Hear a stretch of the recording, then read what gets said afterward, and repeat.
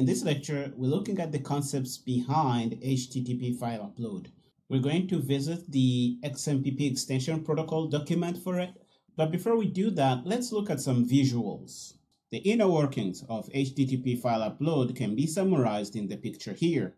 On the left here, you see an XMPP client that is trying to send a file to other XMPP clients. The first thing it does is it checks if the server supports HTTP file upload. How does it do that? We're going to see that in the specification document. For now, let's suppose that it has a way to check if the server supports HTTP file upload. And if the server does support HTTP file upload, the second thing the client does is to request the permission to send that file to the server. And when the server accepts that request, it sends two things to the client. One is a put address where the client is going to upload the file. And the second one is a get link where other clients are going to download that uploaded file. When the client has these two links, it uploads the file to the put link. And then after the upload is successful, you send the link to other clients to download the file. And you see here that we have the server sending these links to multiple clients that can then download this file at any given time. So conceptually, this is how easy it is to send files in XMPP using the HTTP file upload extension. We're going to visit the XMPP extension document right now and see how all this works. Okay, so here we are on the page for HTTP file upload. You can see the link here. And in the abstract, they say this specification defines a protocol to request permissions from another entity to upload a file to a specific path on the HTTP server, and at the same time, receive a URL from which that file can be later downloaded. Okay, so this is what this specification is about. Okay, so let's look at the introduction. They say a lot about other technologies to send files and their shortcomings and how HTTP file upload solved this. And basically, the momentum for creating HTTP file upload came from the fact that we needed a way to be able to send files to other people. And that way had to work in cases where we have multiple clients connected for the same account, and in cases where we need to send files in group chats. So if you send a file, it has to be able to be downloadable by multiple people at the same time. And other technologies didn't really allow that, and HTTP file upload solves that. That's what they're trying to say here. You can visit all these ZAPs if you want, but you don't need to right now because we are focusing on HTTP file upload.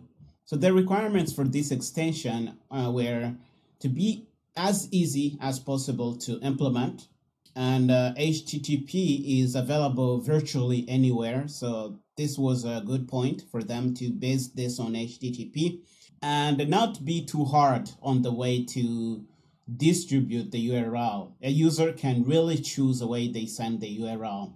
And there are many technologies to do that. You could use out-of-band data using this extension protocol. And basically what this extension does is to allow other people to know that this is a file you sent them and is not a normal link that they can click to go to other places. The sad thing is that SMAC doesn't support this as of now, and we're going to have to use a hack of our own to get this working. And don't worry, I'm going to show you how that works. And another goal they had when designing this document was to not provide any kind of access control or security for file retrieval beyond TLS. And TLS basically allows you to have a secure channel over which you can send your files so that they are not vulnerable to attacks on the internet. And all this says is that if you send your file using HTTP file upload, and if I get a link to that file, I can see it. So you should know this. And we're going to see that as we build our app. We're going to emphasize on that. In part 3, they talk about how they check support for HTTP file upload. And this is not specific only to HTTP file upload. Many XMPP features use this, and it's called service discovery. You should read this, but I'm going to give you the basics of how this works. And basically, there are two requests you send to see if a service is supported. The first thing you send is this IQ here with a child element of query qualified by the namespace of HTTP Jabber org protocol disco items. And this is the key here. You want to discover the features on that server. And when the server gets this IQ, it replies to you with the features that it supports, okay? And you see here, we get an IQ from our server. It has a query child element qualified by the same namespace that we sent, and it has a few items inside. You see that it supports HTTP file upload, and it supports chat room service, which is for group chats. We're not going to talk about this here. And when we see that we have this item, we know that the server supports HTTP file upload. Don't worry, you're not going to have to do this on your own. Smack is going to help us to do that. And it's a matter of calling a method on some class to be able to check that. Okay, after you know that this service is on the server, you then send a discovery request to discover information about that service. And you send an IQ that has a child query element, and it has a namespace of disco info here.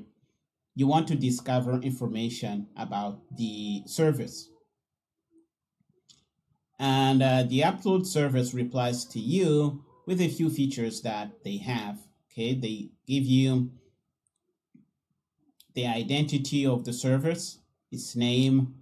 They give you the features that they support, HTTP file upload.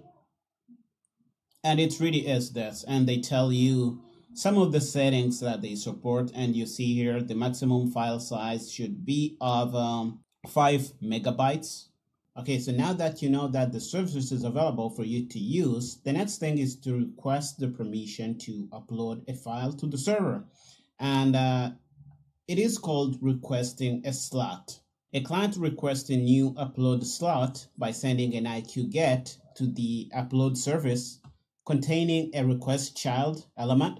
And you see here, this is our IQ. Inside, we have a request element qualified by this namespace, earn XMPP HTTP upload 0. You can see it here. This element must include the attributes file name and size containing the file name and size respectively, and you can see them here. The file we want to upload is called myjuliet.jpg, and its size is here, 23 kilobytes. And you can send an optional content type attribute.